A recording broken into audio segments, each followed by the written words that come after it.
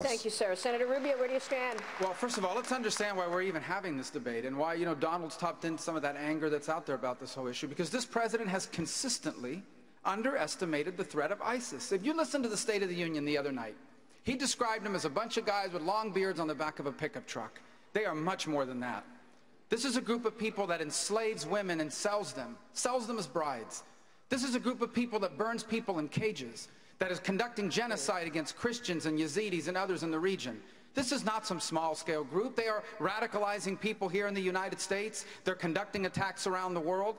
So you know what needs to happen? It's a very simple equation, and it's going to happen when I'm president. If we do not know who you are, and we do not know why you are coming when I am president, you are not getting into the United States of America.